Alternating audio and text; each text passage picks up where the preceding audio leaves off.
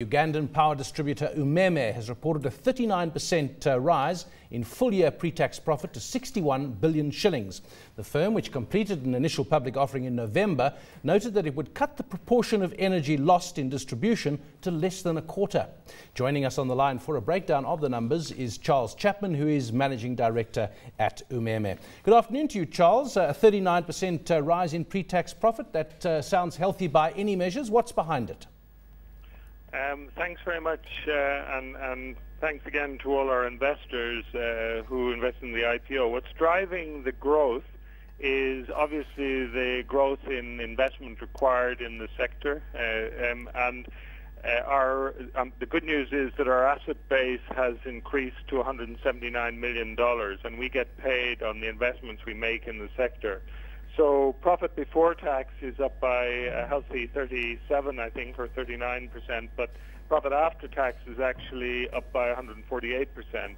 The good news for those who invested in the IPO is that, we're 139% over the figures that we predicted. So on profit after tax, a very healthy improvement versus what we said. However, there is an exceptional in there in terms of tax, but the underlying trend is very, very healthy.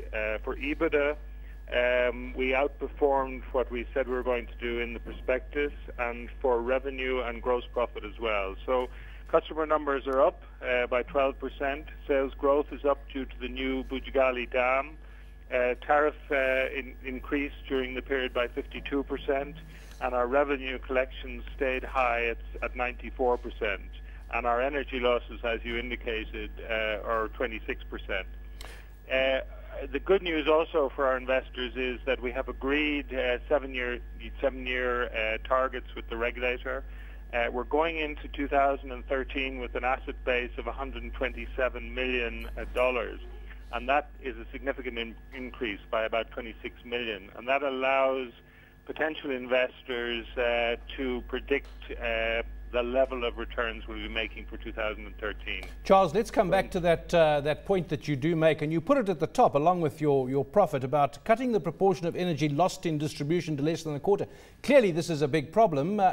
How bad is it at the moment, and how are you going to get about that improvement? Well, it's a problem and an opportunity. The whole basis of this concession, when we restructured our loss reduction program in 2009, we've reduced losses from 38% in that period to 26% last year. And we're very confident that our structure with using our district teams is very, very successful.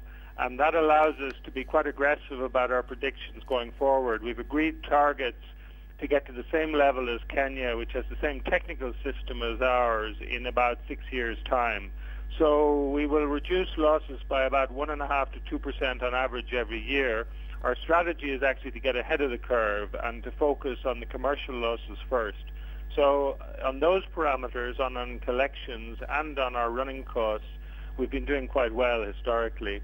And the added advantage for investors is the significant growth that's been brought about by the Bujagali project, which was launched during the summer, combined with our investments, which generate an income of 20% on the return, and it's all in dollars as well, which is quite comforting for overseas investors.